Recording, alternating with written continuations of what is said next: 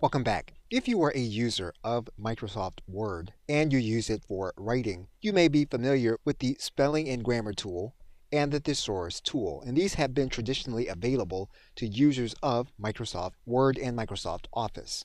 As of the recording of this video, there is a new tool available using AI, and it's called the Microsoft Editor.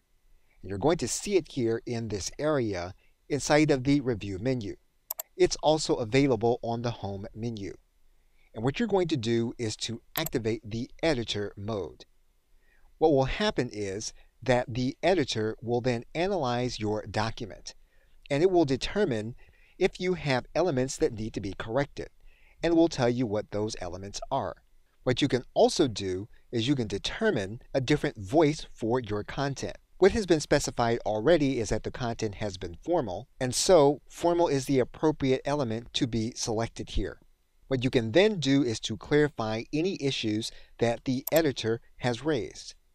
And you're going to see an element here that the AI has decided that needs to be fixed. And you'll notice that the editor has determined that the article is appropriate for formal writing.